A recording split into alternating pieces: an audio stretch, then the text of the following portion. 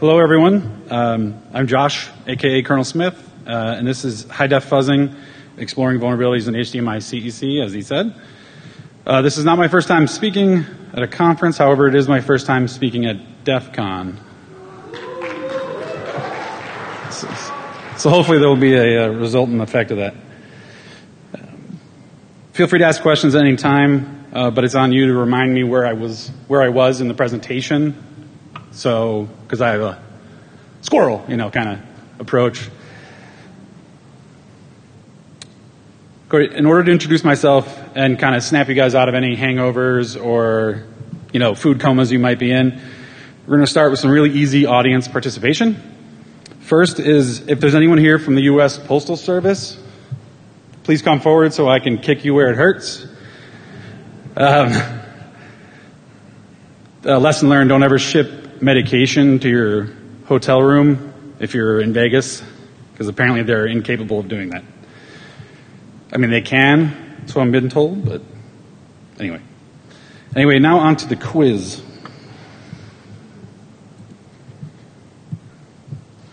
All right, which of the following is not true about me? This is my intro, or my who am I, or whatever. I've had 10 knee surgery. You don't have to raise your hand or anything. I know you're all dying to raise your hand, but you don't have to. Just think about which one you think might be false.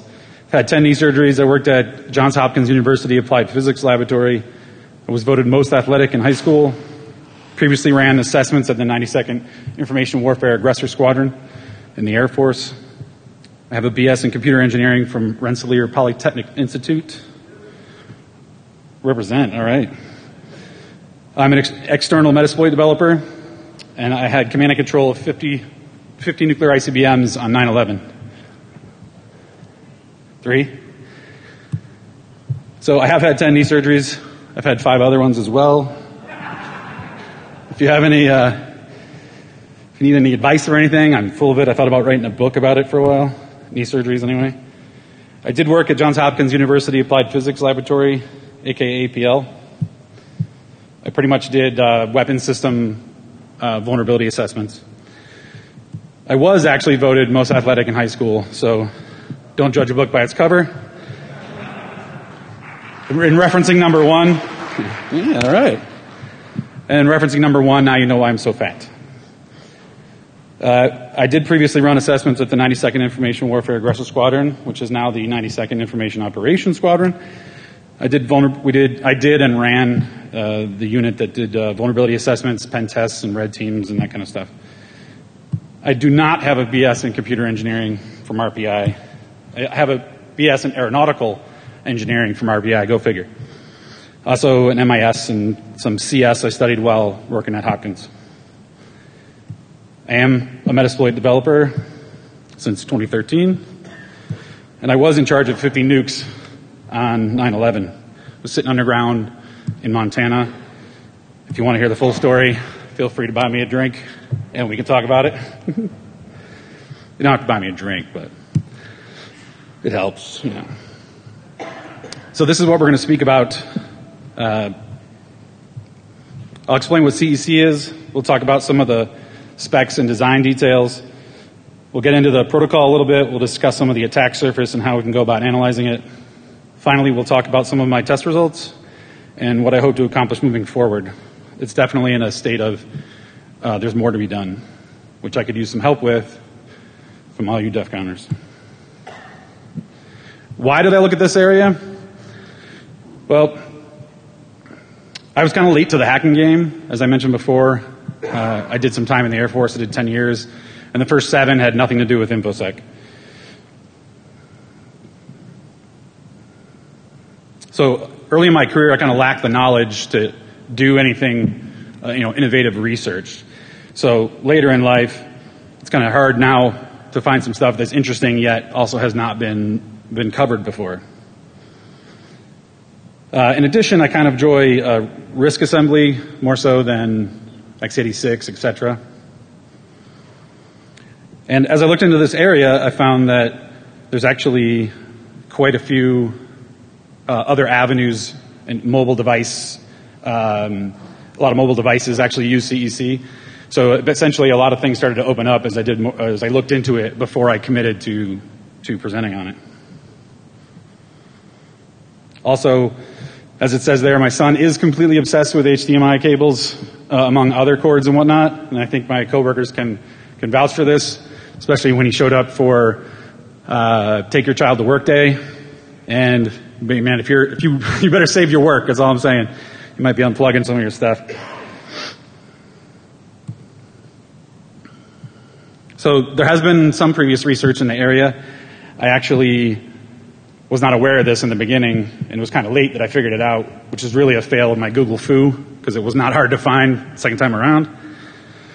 But Andy Davis presented at Black Hat EU in 2012. He wrote a GUI Python CEC fuzzer using WX Python, which was great as far as the GUI standpoint. I mean, I definitely would not go through that effort. But it was somewhat simplistic, had no exception monitoring, and no crash data gathering, so it was kind of on you to watch what was going on. Sorry, so what is HDMI? As you probably know, it stands for High Definition Multimedia Interface. It's ultimately just an interface specification which is implemented in the form of cables and connectors. It's the successor to DVI and has quite a few features, some of which are potentially quite interesting to folks like us. So what is CEC? CEC is Consumer Electronics Control, and it's one of the features defined by the HDMI spec. It's designed to simplify system integration with a common protocol that allows a user to command and control up to 15 devices. CEC is what allows your HDMI connected devices to turn on the TV, change the input, and that kind of thing. So if you have like a Fire TV stick or a Chromecast, but not an Apple TV, absolutely no support for CEC on an Apple TV.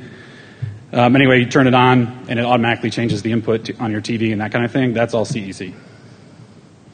It's also been adopted into some other technologies that we'll talk about in a second. For instance, these don't necessarily look like HDMI devices because they're basically not. There's Slimport. I should say, I'm going to go with MHL first. MHL is an industry standard for a mobile audio-video interface that allows consumers to connect portable consumer devices to high-def TVs and audio receivers, etc. MHL is a consortium founded by Samsung and various others. Interestingly, the MHL remote control protocol allows you to use your TV's remote control to operate the MHL device. So, for instance, let's say you have a Samsung, but not a G6 because they got rid of it in the G6. In theory, you can use a TV remote to control your device. I think this is more commonly used with inside your car for automobile car stereos and stuff like that. Slimport is a proprietary alternative to MHL, which was made by Visa, and it's based on the VESA, not VISA. It's based on the DisplayPort standard and is integrated into common micro USB ports as well. Both of these are connector agnostic, which is kind of bizarre. If you think about it, the standard is designed to permit port sharing with the most commonly used ports, which is why they usually double as micro USB connectors or USB Type-C, the kind of newfangled everyone's jumping on board recently. There's a ton that could be discussed here, so much so that I'm actually starting to think that this could be its own research topic, but that's not where I started, so that's not where we're going. The early versions of the HDMI spec don't really interest us all that much. Pretty much 1 through 1.2 is all basic stuff that we don't really care about in this talk. The thing to remember here is that 1.2a is the lowest version with fully featured CEC. However, there are some differences when you get to the upper versions from 1.2a, as far as CEC goes. Of course, as well as other parts of it. So 1.2a is kind of the lowest we want to look at for vulnerabilities or any kind of interesting functionality. Versions 1.3 through 1.3c add some cool capabilities from if you're a AV person, but not much of interest to us here. Version 1.4 is definitely the sweet spot for us for our purposes, as it's the most widely deployed. And if you have something at home, it's very likely 1.4, could be 1.3, unless you bought it 8 years ago. We're going to keep an eye, however, on, or at least I am, on 2.0, since it implements new fuzzable features and CEC commands. I'm going to start testing that as soon as I find something that supports HDMI 2.0. I'm sure they're out there, I just honestly haven't looked very hard. One interesting thing to note about CEC in 2.0 is the extensions, quote, provide expanded command and control of consumer electronics devices. And that's it. That's all I know. The spec, I'm not an HDMI adopter personally, so I don't have access to the full 2.0 spec, and I haven't been able to find it online. If you are able to find it online, let me know. It'd be very interesting. So some interesting 1.4 features, since I mentioned before, it's kind of the sweet spot. The audio return channel could be interesting. It essentially allows audio to be returned to the sender. I'm not sure exactly what we could attack there. Could make for some interesting like command and control. Maybe if you have a payload that's CEC capable, you could have it sending stuff back over the arc. I don't know. However, HEC is quite interesting. It's HDMI Ethernet connection and supports up to 100 megabits per second. It's pretty much standard networking over HDMI. So in this picture, you can see that that's kind of, what most people might have going on if they wanted their devices to have network connectivity. And in theory, and I threw in the Apple TV there again just for another whack at that, but essentially what it's if you enable it and all of your devices are capable of it, then you could go with this configuration, which if you didn't have an Apple TV would be completely dependent on the TV for network connectivity. So the TV is connected to the network, regular network, and everything else is actually connected to the network as well over HDMI, which may not be something you expected. You might think this thing is just connected over an AV cable, so it's not network connected, but it may actually be.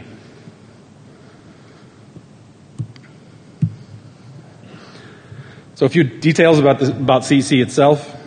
An HDMI CEC is implemented as a one-wire bidirectional serial bus. It's quite slow at 500 bits per second. It uses the AV link protocol, which is another industry standard, to perform remote control functions. So you can essentially relay your remote control commands to other devices without having line of sight. It should be noted that in HDMI, CEC wiring is mandatory. However, the functionality is optional. Some notable implementations. The commercial brands use various trade names to market their CEC functionality, as you can see. What libraries they might be using under the hood, I don't know. And if any of you know, I'd love to know. I almost tripped myself. As for the open source implementations, we have libcec from Pulse 8, which is dual licensed, so it may actually be running under the hood on some of these devices. I haven't found any though yet. It's also a pretty fat C, C++ code base and has multiple example clients, which is handy from my perspective for developing a fuzzer. As you can imagine, the Android implementation is mostly Java, which is somewhat less likely to be terribly interesting. Still could be, but I kind of put it lower on the let's play with this list. So CEC addressing is pretty similar, although at the same time a little bit bizarre compared to IP addressing. The physical address is similar to a regular IP address in its appearance, like 1.1.1.1. However, it's more akin to the hardware MAC address as far as its functionality goes. It's determined by which physical port on the TV or your AV receiver the device is connected to. The root display, aka the TV, is always 0.0.0. Did I say 3 or 4 zeros? Anyway, you get the picture. And in some implementations, they won't even initialize if you don't have something at 0.0.0.0. One of the major uses of the physical address is to allow for CEC switching, so you can't actually have this concept of like regular network switching except for CEC. So that's essentially what forced them to have a physical address in addition to the logical address. The logical address is a 4-bit address negotiated at the HDMI on the HDMI network by the device and is used in basically all CEC messaging as a source and destination. Non-CEC capable devices get a physical address, but not a logical one because they don't actually support CEC. Here's kind of your mapping of general logical addresses. It's not that exciting, of course, but if you were interested to know why you plugged in one HDMI device and you got, address 4 instead of address 1, it was because it was a playback device, and that's where they start.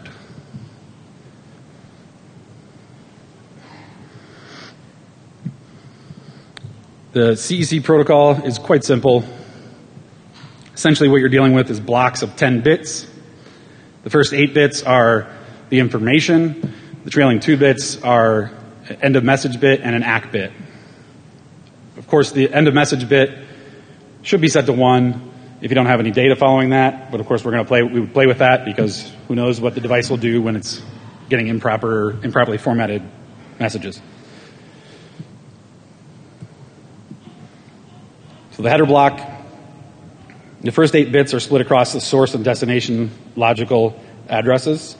They're 4 bits each. I think I already said that. All blocks have 2 trailing control bits, which I mentioned earlier.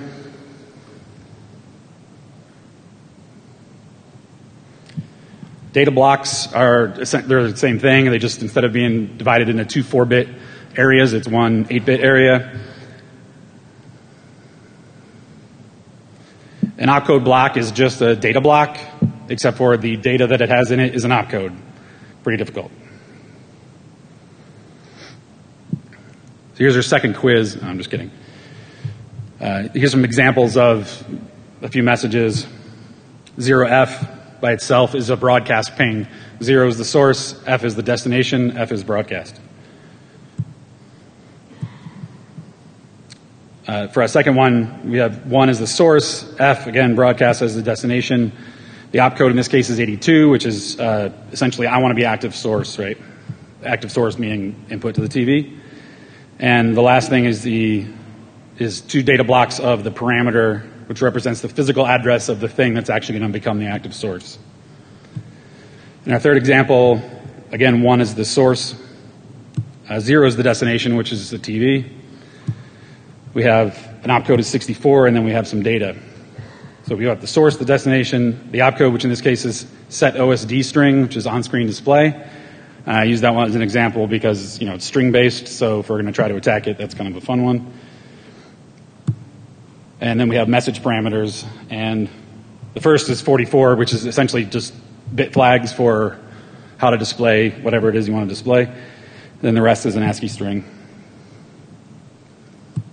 So generally speaking, source, destination, opcode, data. Source, destination, opcode, data, or message parameters, same thing.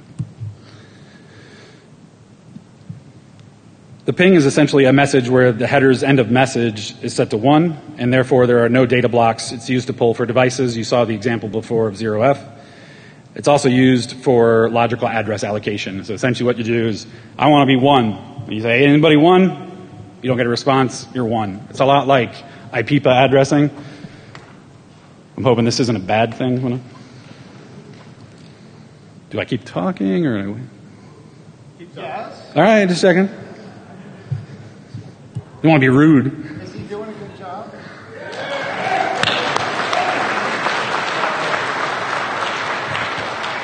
That means I get a bigger shot. So, what did you say? that means I get a bigger shot, right? Because they said yes? Yes. All right, excellent. Some extra information while they're preparing that, the CEC protocol. It's basically big endian all the time, most significant bit first. Text is only printable ASCII, which I find kind of interesting since obviously a lot of consumers are not in ASCII language territory.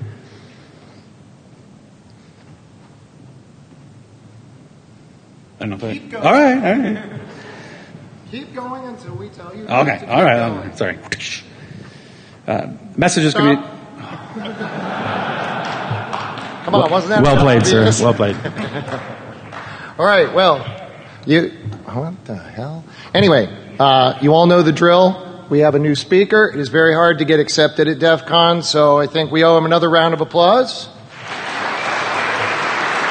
DEF CON.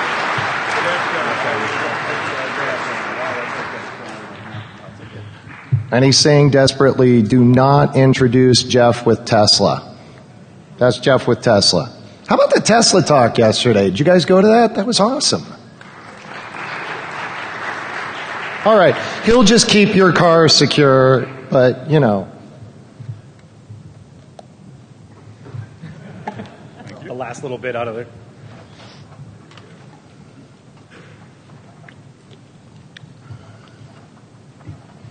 So where was I? No, I'm kidding. I mentioned before. Yeah. Messages can be directly addressed, broadcast, or either. Devices should ignore a message coming from address 15 unless the message invokes a broadcast response, the messages have been sent by a CEC switch, or the message is standby, which is basically power off.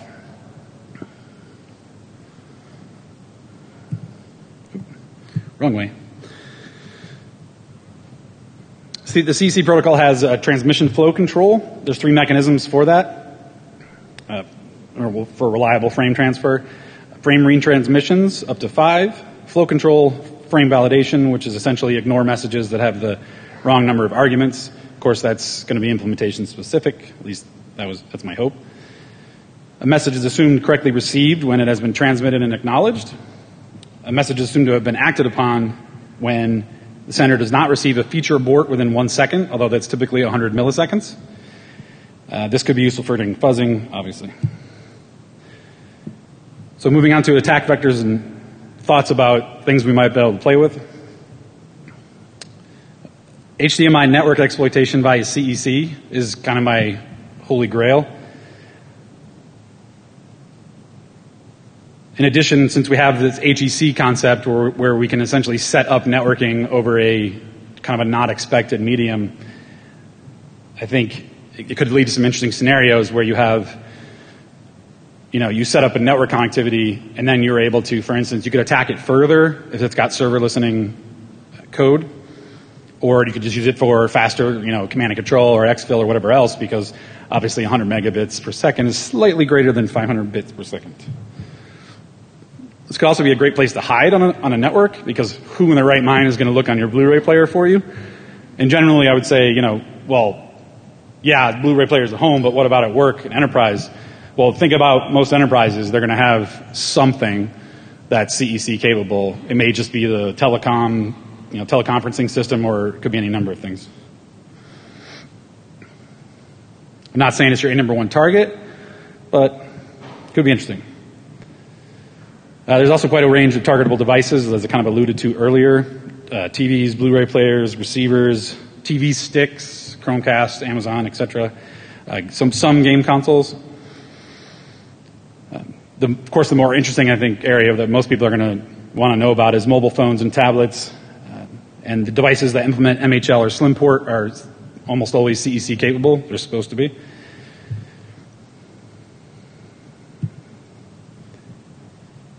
So what is the actual attack surface? Well, somewhat debatable, but I think these are the 4 most interesting. CEC commands, CEC vendor-specific commands, which are definitely who knows who wrote that and how and everything else. The problem is you have to discover those unless you find some sort of documentation. HEC commands, to set up and tear down HEC, etc. And the HEC functionality itself. So as far as finding vulnerabilities goes, we have various approaches, and some of which I'm better at than others. But first I want to identify at-risk messages and fuzz them. We could do some source code analysis. It can be a little hard to come by, except for libcec and, of course, the Android implementation. We can do some reverse engineering. It can be a little hard to get the firmwares, so it kind of depends on your situation, whether or not they offer firmware downloads, etc.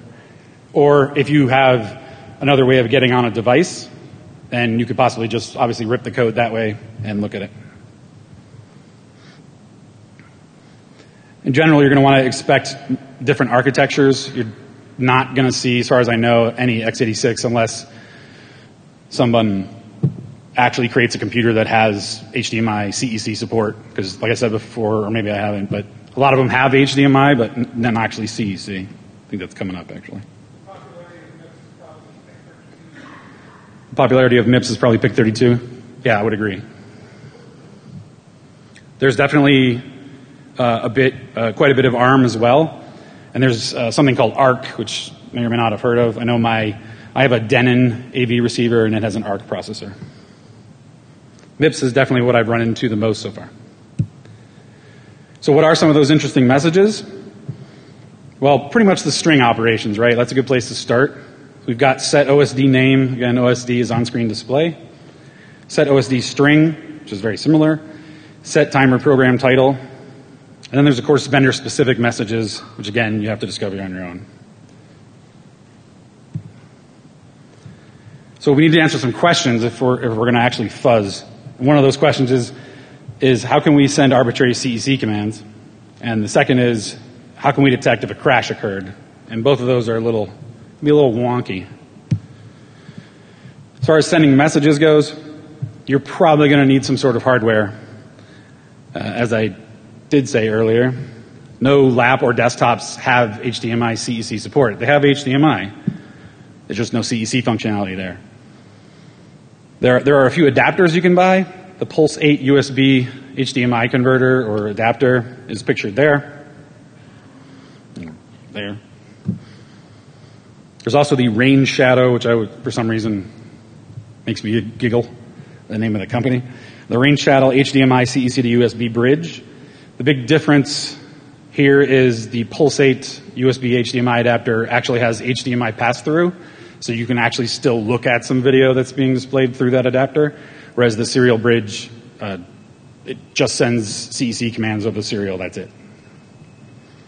One of the more interesting things that does support CEC is the Raspberry Pi. It uses libcec, and you can compile it, which is a slight adventure, but once you get it running, now you have a very portable device you can use for fuzzing, as well as monitoring your fuzz, because it's pretty hard it can be hard anyway, to watch your fuzz, stuff that's going out on the wire, while you're sending it.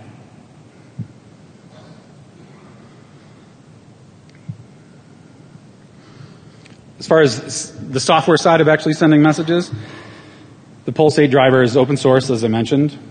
That's dual licensed. Pretty recently, they started shipping SWIG-based bindings for Python. And thank you to Jazel over there, who knows far more about SWIG than I do. I was originally trying to create my own SWIG bindings. I was going to use Ruby because I'm more proficient in Ruby. It turns out I didn't realize until I saw their version of the SWIG bindings that I was never probably going to pull that off. There's all sorts of callbacks and kind of disgustingness that goes on there.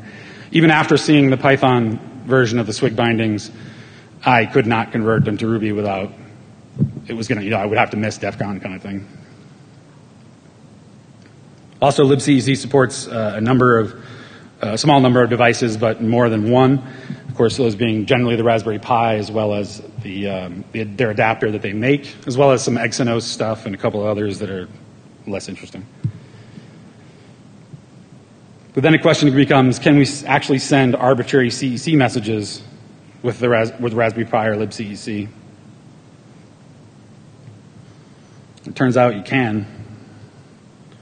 Although I'm kind of embarrassed to tell you how long it took me to go through the code base to figure out whether or not I was actually going to try to validate my CEC messages.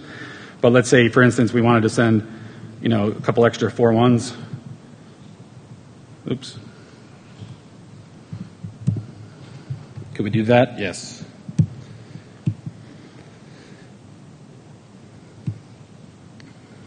Onto the fuzzing process. It has been done before, specifically fuzzing CEC by Davis, as I mentioned before, with Python and the Rainbow Tech serial API and serial bridge. I actually didn't know that until late in the research, and the Rainbow Tech device is nice because it has a very simple serial API, so looking at the code, it's like bang X, send message. Awesome. libcec, totally different story. Much larger API. The Rainbow Tech and the associated fuzzer from Davis don't have a whole lot of complex functionality. However, they do the basic job. I had already started doing the libcec thing, so I just stuck with it since obviously I don't want to regurgitate what's already been done. So I went with the libcec plus Python since they do ship that PyCEC client. Granted, it's pretty minimal, so you're going to write all kinds of your own code. Could also use the Raspberry Pi for that, which I do have and did use a little. Maybe someday I'll port it to Ruby. So generally speaking, the fuzzing process or major steps are, ID the target and inputs, which we already is kind of a given, generate fuzz data, execute fuzz data, monitor for exceptions, and determine exploitability. For generating fuzz data, I started with the long strings and string-based messages, threw in some format strings, threw out some parameter abuse. A message is not expecting to have any parameters, I'll give it 6, or a message is expecting to have 4, I'll give it 2. That kind of thing. Some simple bit flipping, and I adopted some of what Davis had previously done. As far as executing fuzz data, essentially all I did was pull the device, send the message, and then I'd pull it again. In the straight black box scenario, right? I don't know anything about the device, I don't have a shell on, I don't have a debugger on anything else. That's about what I could do. Then onto monitoring for exceptions. I can check for the ACK. I can pull it again. If I have the debugger or capability of debugging, then I'm obviously going to use that. If I have a shell at least, but maybe not a debugger, then I can check if the service or app is still running. If it's a TV that you're fuzzing, you'll probably notice it crash, and we'll see an example of that later, which is fun. It's kind of hard to automate, unless you're like Charlie Miller and you have 50 million interns working for you or whatever. If there is an exception, obviously you want to record hopefully the message that you believe sent it, some state, and the debug details if you have any. If you have a shell but not a debugger, then you're kind of in the situation where you can at least monitor the process. In the case of a Samsung Blu-ray player that I played with, thank you to Ricky Lachey over there, since he already had a local root shell on it, so that was kind of an ideal target because I could get on the shell. In that particular instance, the Blu-ray player has bash, but not the watch command, so I wrote a little loop. It's not exactly rocket science. Something you also want to do if you're in that situation is monitor the TTY output, if you have it, which is, in our case, that's how Ricky discovered you could get on the device. So in this case, you can see kind of around the middle. I haven't been able to root cause this and even know if it's purely related or not, but you can see how there's a couple fatal messages about the starting the background widget manager. This was a while after starting the device, so I don't know why the background widget manager would be starting randomly, 10 minutes after I booted the thing, but I don't know for sure. The implication could be that maybe it crashed and it was restarting, but obviously that's a stretch. So we need to determine exploitability, right? That's kind of an adventure, because unless you have a debugger, it's purely black box, so you kind of do your best. It's also very specific to each device that you're messing with. Some complications for fuzzing, which I probably already covered a couple of these, but getting hold of devices, since obviously, if you want to get one of every Blu-ray player, I hope you have some money. Although at least they're not like $400 like they used to be. But they are around you. Sometimes it's hard to realize that something is actually CEC capable until you play with it. For instance, the HP Chromecast or Chromebook 11 actually has CEC, and I had gotten one for my son, and boom, play with that. Although it's flaky, and not when I'm fuzzing it. You could also emulate using QEMU and some firmware. That's something I'd like to look into. The speed is it's so slow that if you're going to fuzz multiple devices, obviously you want to do that in parallel. And the one thing you can do is reverse engineer the targets as best you can in the beginning in order to focus your fuzz. Some other complications, again, debugging. You need access to the device. There's probably no debugger on it anyways. In compiling for it, it's probably a PETA. You might be able to pull it off, you might not. I would say keep an eye out, though, for GDB server files, because you may be able to use GDB server to debug it, even though there's no debugger there locally. Obviously, collecting data can also be an adventure, depending on how much access you have, as well as deduplication and reproduction. And for me, reproduction was a total adventure. It's one area I need to definitely improve the fuzzer. Some targets that we can talk about, at least that I had access to.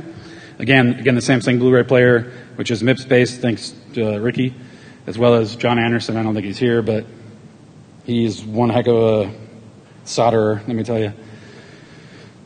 So that was great because we had a local shell, get on the device, look around, rip the file system, that kind of thing. I also have access to a Philips Blu-ray player, Samsung TV, Panasonic TV, which we'll see a video of, Chromecast, Amazon Fire TV Stick, Kindle Fire, Galaxy S5 and S4 actually, I believe, Galaxy Note, and that one particular HP Chromebook 11. So I think obviously the more interesting part is what results did you have? Well, I had some. I didn't have a ton. You're not going to see a full, CEC purely CEC exploit. Sorry. So the two devices that I'm going to talk about as far as being interesting are the Panasonic TV and the Samsung Blu-ray player. And I'm intentionally not giving model numbers because I haven't, root caused and reported some of this stuff, if it's even reportable. Although I highly doubt they're actually going to respond to anything. Having worked at the ZDI, there's vendors like that just almost never respond to those kinds of, they don't even know, that department doesn't even usually know what a vulnerability is. It's frightening. So in this, I don't know if you can read it, it's a little fuzzy. This is the Panasonic television. It suddenly just said, hey, I'm trying to upgrade from the SD card. Put in an SD card. I'm like, what? That was kind of that could be expected functionality. I did find some vendor specific commands. I don't know what they do yet for Panasonic. But that seems bizarre. Like, why would you want to have someone on the CEC, the HDMI CEC network, be capable of triggering an upgrade? Like, if you're going to you need an SD card anyway, so you're already local, so I don't know. It just seems weird. So here's a video of the Panasonic television as well. And you can't really tell. It's going to shut off. It's on, obviously. Jazel starts the fuzzer for me. And really quickly, it turns off. So I'm pressing the power button, trying to turn it back on. And obviously, squat is happening. Well, maybe that's not obvious, but I can tell you. Don't pull the serial number off there. So I'm plugging it. And I had reproed this a number of times, so I was like, oh, if I wait, 6 or 7 seconds, it'll be all right. The first time I did this, it's actually Works TV, and I thought I'd totally bricked it. I was somewhat excited and somewhat scared at the same time.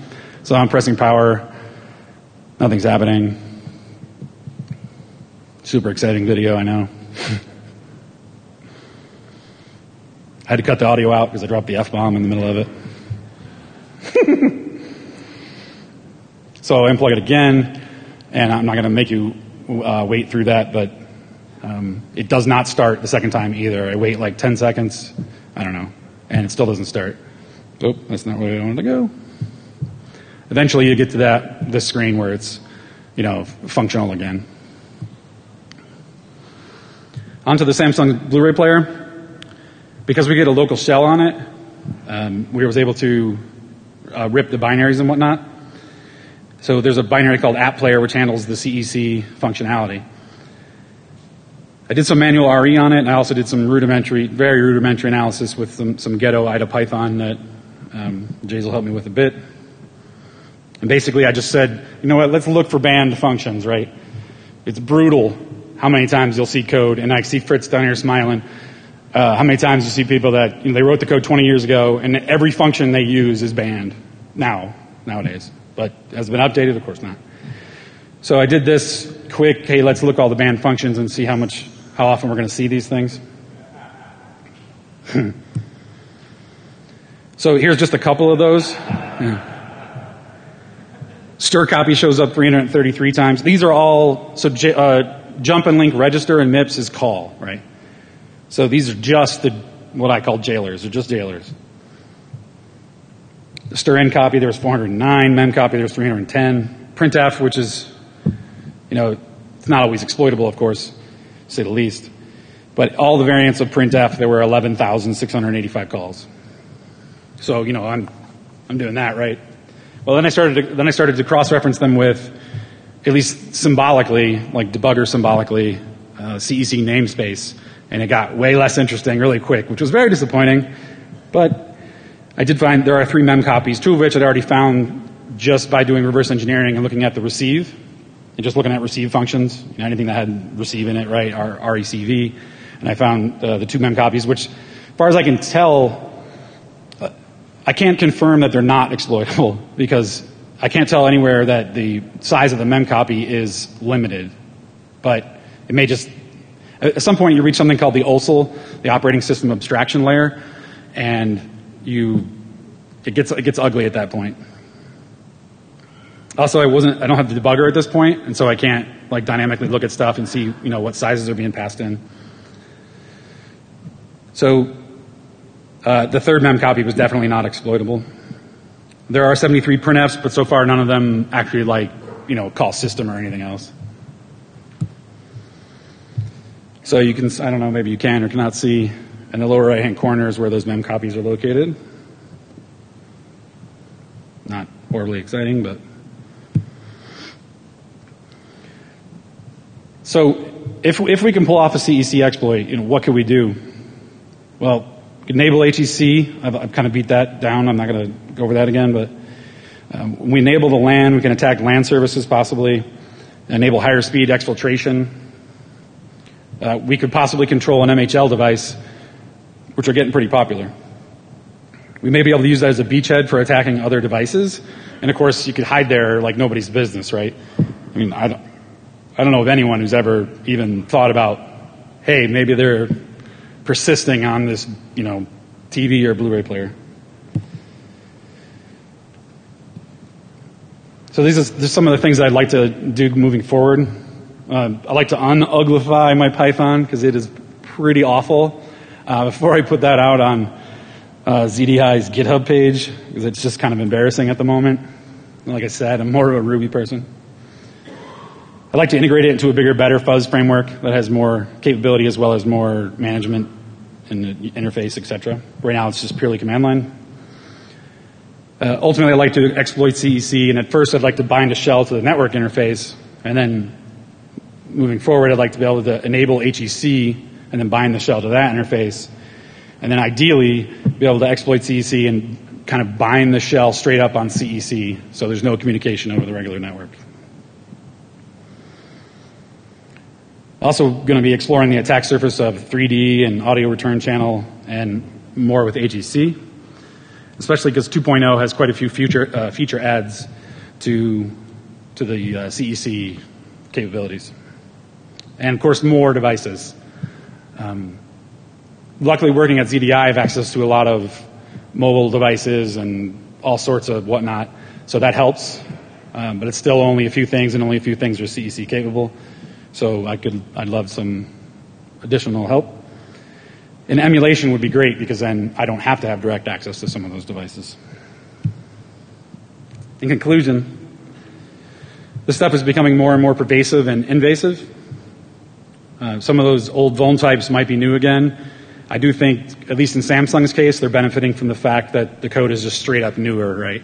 It was written probably, 4 or 5 years ago as opposed to 20 years ago. So hopefully some newer developers have walked in and realized, hey, let's not call stir copy all the time, etc.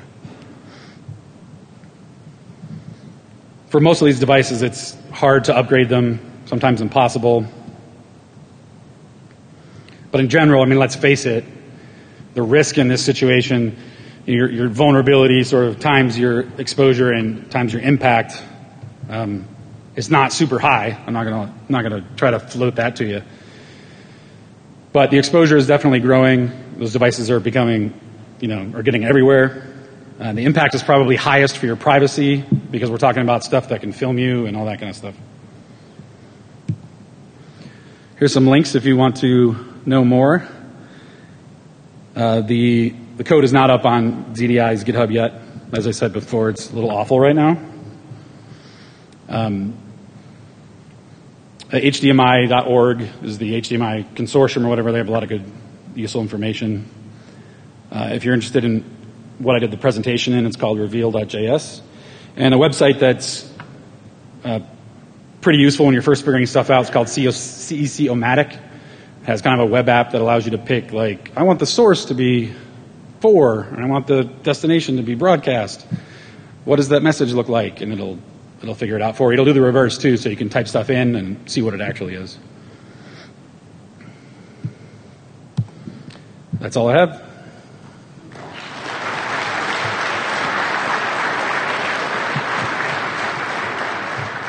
Any questions?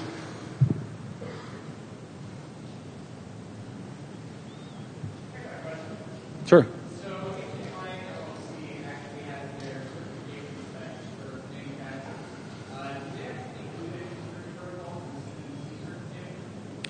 far as I know, no, because the CC protocol itself has absolutely no concept of security at all.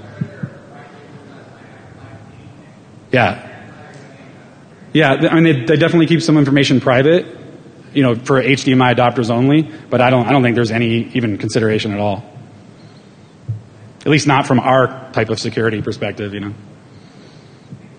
Sure. Any other questions? It was a local JTAG out to USB converter, I thought about showing it, but interrupt the boot process, give it your own boot command, establishes telnet on the network interface, and then just telnet in with a known root password.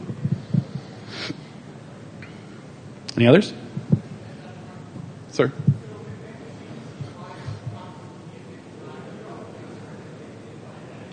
Can you say that again? A little louder.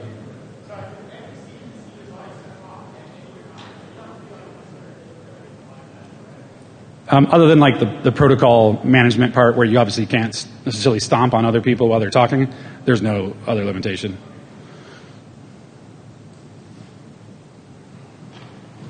Sir? Squat so far. It's flaky enough. Like sometimes I'd connect it up and then the video would come up for 2 seconds and then just go down on its own. So it's been a little bit of an adventure. Thanks very much. I have ZDI coin / bottle opener. I'm guessing that's the most important part. For most of you guys, feel free to wing it at you, but I would probably make you leave. Things are pretty happy. So come on up if you want one. Thank you very much.